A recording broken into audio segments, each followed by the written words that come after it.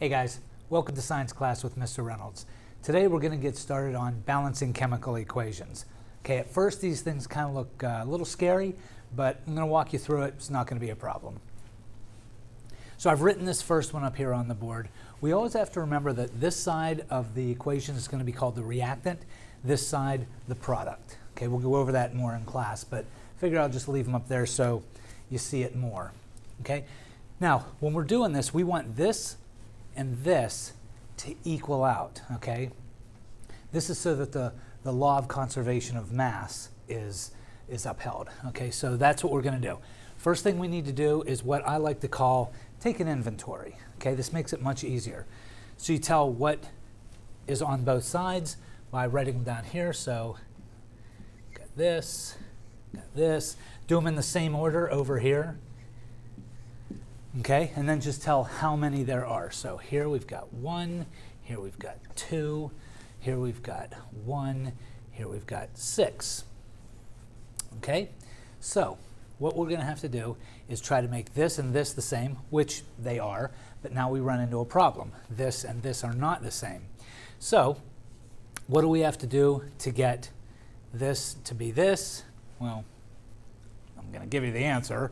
Spoiler alert, you triple it. So over here, we're going to go like this. So this is what's called a coefficient, okay? With balancing chemical equations, you can only put in coefficients. You can't put in these, okay? The subscripts, you can't add those. Only coefficients. So this will tell you 3 times 2 is 6. Okay, so these even out now. Does that make sense? Okay, so up here, if there's nothing there, technically it's a 1. And normally we don't write numbers there because if there's nothing there, it's a 1, we know that. But just for the sake of doing this, for being in practice, we'll actually write the numbers. Okay, so this one is done.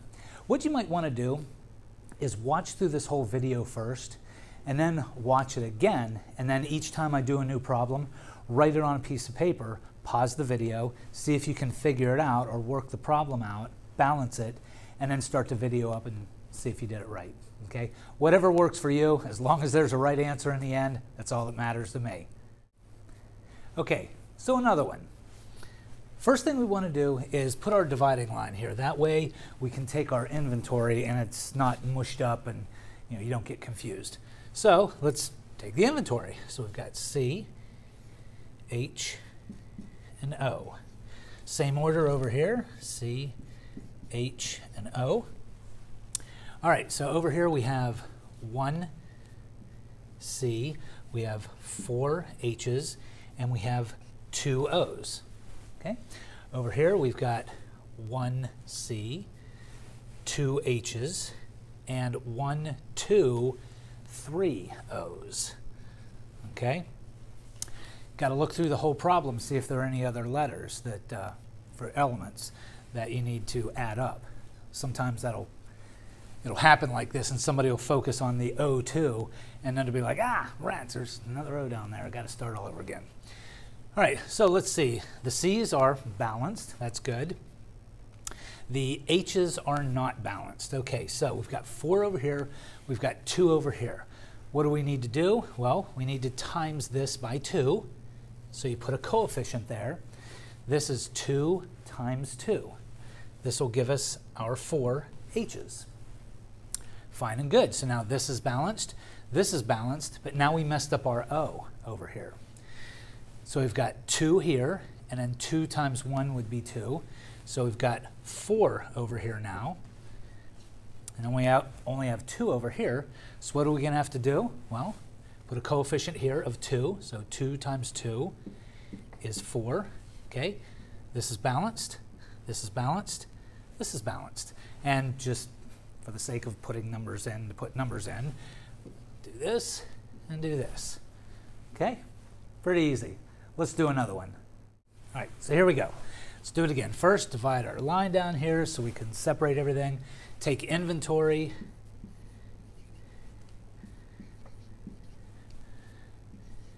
Okay, over here, same order.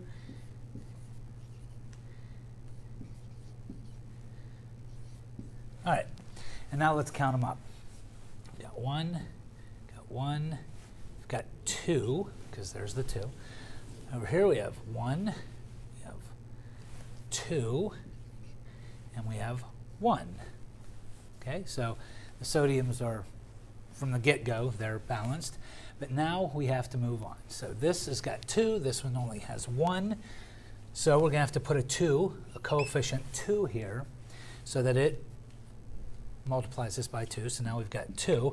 But what that's done now is that has messed up our sodium. So we're going to have to change that. So now it's 2 times 1 here is 2 sodiums. So over here, we're going to have to change, we have to put a coefficient in there so that we get 2 sodiums here. So there we go. Change this to 2. But now by putting this 2 in here, we've changed our number of chlorines. Okay, so 2. These are balanced. These are balanced. And these are balanced. Excellent. Job done. So we'll just throw 1 in here, 1 in here. Easy, right? Let's do another one. Okay, here's the last one. We're going to start off by doing our inventory here.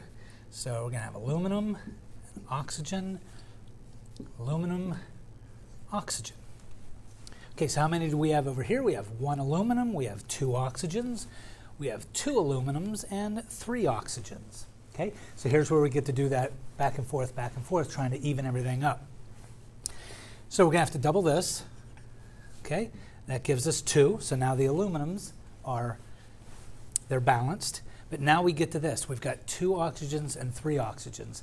As we said before, the best way to do that is just to multiply them by each other to get 6 in this case. So in order to do this, we go 3. So that gives us now 6.